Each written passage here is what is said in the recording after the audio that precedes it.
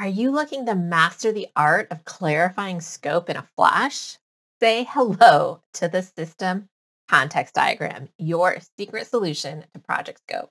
Now, in today's world, projects are only becoming more and more complex, and even that tiniest little tweak can send ripples through numerous different systems. A system context diagram is an elegant solution and a really powerful visual model that will have your business and technical stakeholders nodding in agreement as you confidently navigate the intricacies of scope, especially as it relates to integrated systems.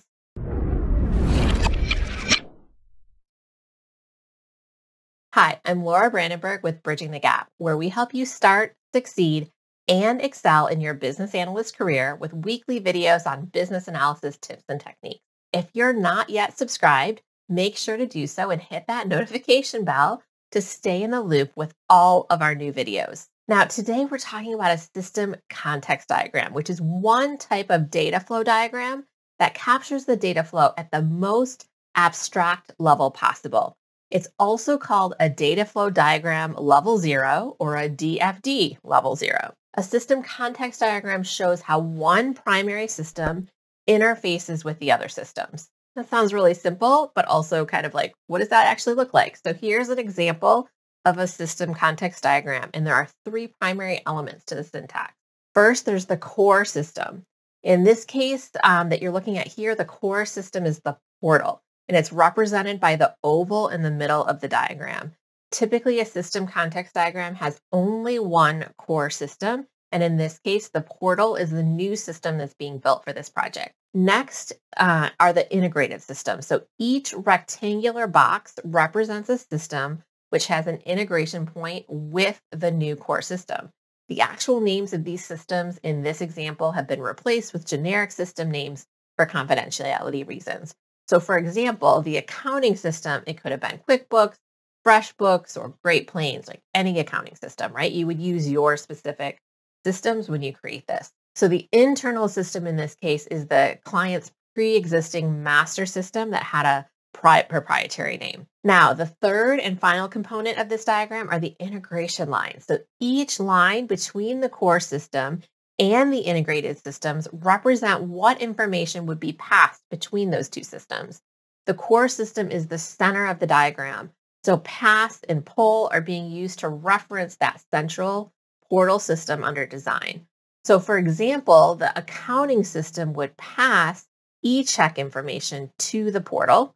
You could also represent pass and pull using arrows on the lines just to show direction instead of words. It's not typical to have a system without a line flowing to or from it. In this case, we do have an example like that, and that's the online resource center. That's because this was an existing version of what's here called the portal that was going to be retired. So I wanted to be able to explicitly show that there was no relationship between the portal and the resource center. So it was on here sort of hanging out without any connections, just to show that. And it was a great way to really establish the scope of the project visually. So I personally like to complete this type of diagram during the scoping phase of the project. This is after you have a clear understanding of the business needs or the problem to be solved, but before you start planning and analyzing the detailed requirements. So thinking about system integrations early prevents a lot of missed requirements later in the development cycle, and it gives you a framework to keep your requirements analysis in scope. Now, if you're seeking a comprehensive framework to guide your business analysis journey, we have you covered. In one of our other videos, we dive into the essential foundations of the successful business analyst. And this video introduces you to our 8-step business analysis process framework, empowering you to maximize your effectiveness as a business analyst. Make sure to watch that video after you finish this one by clicking the card on the top right corner of your screen now. So let's talk about how to actually create a system context diagram. So you want to identify what's the core system for your project and use an oval in the middle to represent it. Now, second, you want to identify any systems that the core system will interact with or share data with and create those rectangular boxes for each of those systems. Then you want to identify what types of integrations or data sharing needs need to happen between systems and draw those lines and put the labels or arrows on them. Now this is the analysis work, and it's so important as BAs that we actually work with stakeholders to verify, validate, and use these tools to discover information that we might not be privy to otherwise. So then you want to review the draft of the model with your project's business stakeholders. Are you missing any data that they expect to see flowing back and forth? Are you missing any systems that they're expecting to see integrations with? Right. And then you also review with your technical stakeholders. Are there other systems or subsystems that you need to incorporate? Iterate through your reviews until everyone is on the same page. Always the goal of the business analyst, gain alignment and get everyone on the same page.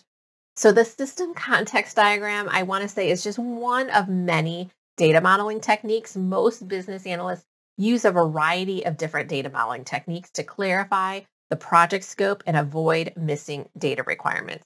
In fact, if you're eager to expand your data modeling toolkit and delve deeper into the world of visual modeling, we have a free entity relationship diagram sample that you can download right now. ERDs are another fantastic visual modeling tool that really helps you understand the interactions within your data or information. You can claim your free copy now by clicking the button on screen below. And also, I did a video on ERDs and gave a tutorial in that video as well so that you can figure out how to actually create an ERD. So check out that video by clicking the video on screen now, and I will see you there.